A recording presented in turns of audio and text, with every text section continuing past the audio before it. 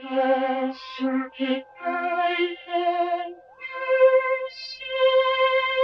the CircuitPython Parsec today, I wanted to show how you can set up the boot.py file so that your CircuitPython device won't show up as a CircuitPython drive or in the REPL when you don't want it to.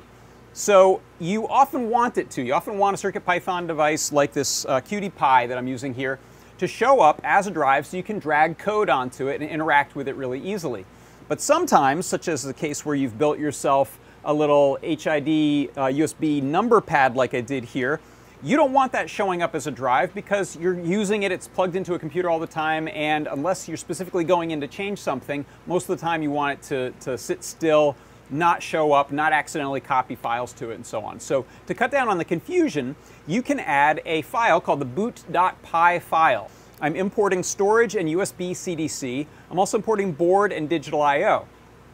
What I'm doing is I'm setting up one pin as a button or a switch, and when that is pulled down, I can tell this to run the storage disabled USB drive and USB CDC.disable commands. That'll only happen when it's restarted if that button is held down. Or in this case, what I have is a little pin that I've put in place here and a jumper. So what you'll notice is right now, my CircuitPython drive is running. My little CIRCUITPY is showing a little rainbow here. And you can see in the Finder, I have a CircuitPy drive showing up. That's this one right here.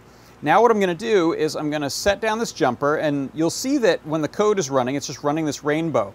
Same code is going to run when I restart it. It's just not going to show up as a CircuitPy drive. So I'm just going to hit the reset button.